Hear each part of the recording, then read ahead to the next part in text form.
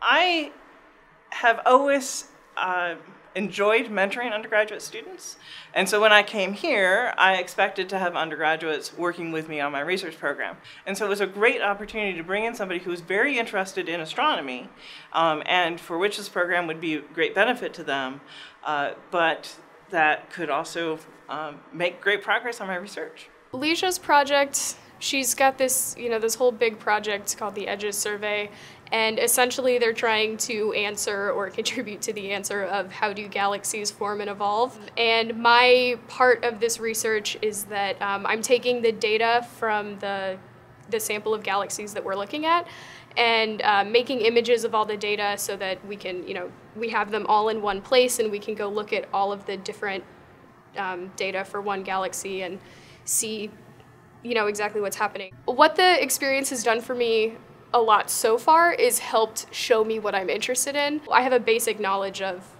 the universe and of, basic astronomy, but as far as what people are actually studying, I don't really know what I'm interested in.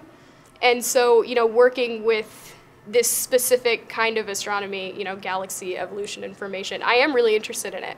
And I have been enjoying learning about how galaxies work, and I've learned a lot.